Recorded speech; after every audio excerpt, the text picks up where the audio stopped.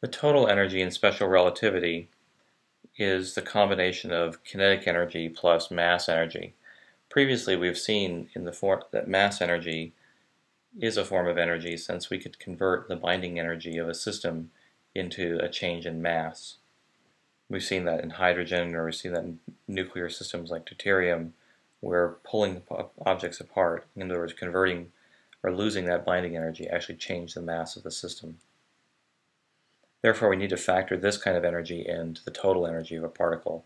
And we write that the total energy is the kinetic energy plus the mass energy, which works out to be that E is equal to gamma mc squared. In the homework, I'm going to ask you to show that the formula for this formula for energy, along with the relationship for momentum, which is gamma beta mc, implies that E squared is equal to momentum squared plus mass squared for the particle, with lots of factors of c in there. That's an important formula. Both formulae here in boxes are important formulae for you to remember. You'll want to use these formulae to remember ways to get the beta and gamma of a particle.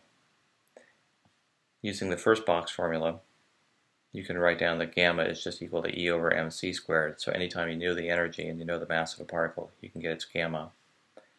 Using the formula for momentum over here and noticing it's got a beta in it, you can get that the velocity of a particle is just its momentum times c over its energy.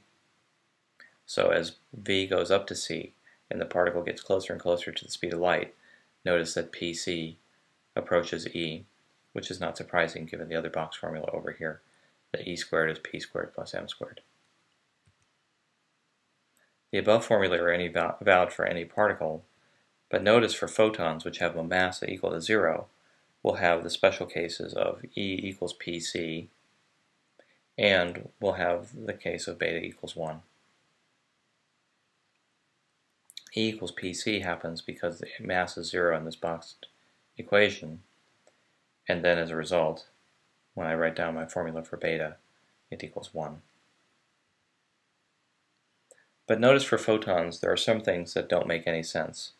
You can't go back to the formula for momentum and say it's gamma beta mc because mass is 0, and since v equals c for a photon, gamma is becoming infinite.